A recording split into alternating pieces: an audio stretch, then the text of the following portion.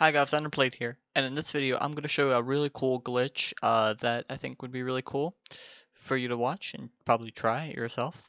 Here I am on the place where you first spawn into the Dreadnought, and what I'm going to be showing you is how to get into Oryx's throne room in Patrol. This is the non-raid version of the throne room where you fight Oryx initially, and this is most easiest done on a Titan. And there's a specific reason I'm doing this glitch, which I will show you guys at the very end of the video. And this glitch was found by John Smith around in August, I believe, of last year.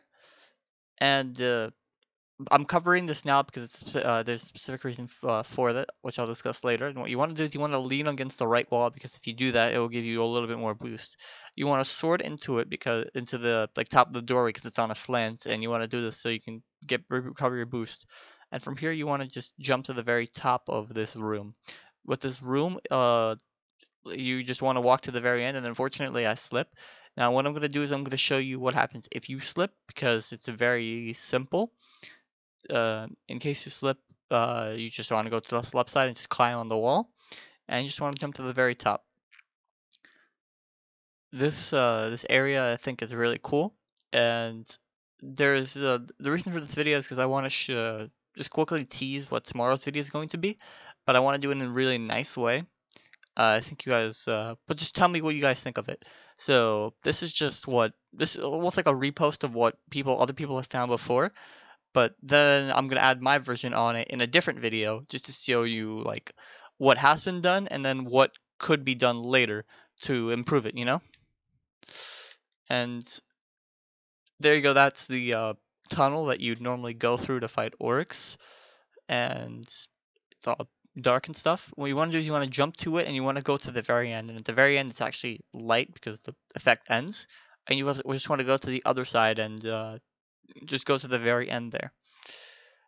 Now, from here, it can get a bit tricky because you can't see it, but there is a platform on the right side, and you want to go to this platform, and you want to step on it. It's a bit tricky. Just, I guess, just have a just picture where it could be.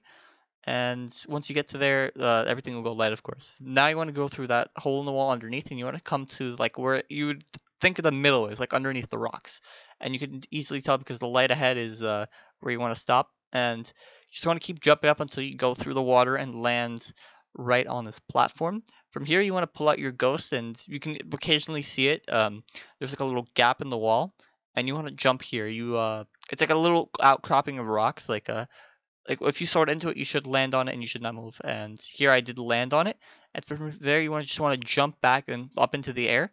And from there, you just want to, when you jump up in the air, you just want to go to where you can like see through stuff, like it's brown as opposed to black, and that's where you want to go through.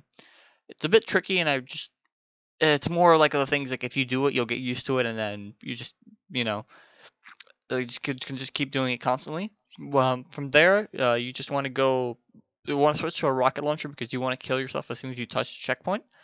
And once you've hit the checkpoint for the altar of Oryx, just Allah Akbar yourself. And once you do that, you'll spawn inside the map, and you can fully explore this. Now, this area itself is pretty nice to explore. When you're fighting Oryx in the mission, it's kind of hard to have a general idea of what's going on around you. And if you have like 30 seconds after you stop fighting Oryx, just to look around, you have these 4 pillars here that look like something you'd see in a satanic ritual with like a nice circle in the middle. And that's where Oryx would technically kill himself or take himself. And I really like the aesthetic of the cannon there. Although it's kind of weird because the place that we drop off on the Dreadnought should be, you know, visible, but for some weird reason it's not. I guess alternate dimension or something like that. And you can actually see the aesthetic of the ship a bit more because they're a bit like outwards. You can see how the ship would look. It's really cool. I really find it, and the architecture of the ship itself looked like the door and the pillars.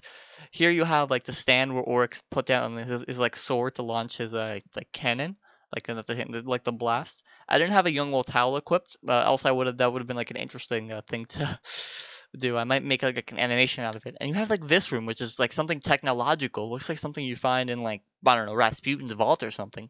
I never really expect to found it here on the Dreadnought. I don't know. It might be something to do with like the Vex or stuff. But the real reason I'm here is, as you can as you're going to see in a few seconds, I actually got outside the map, and I got on the other side of this wall, and I think I'll show you guys that tomorrow. But until then, I'm out. Stay tuned.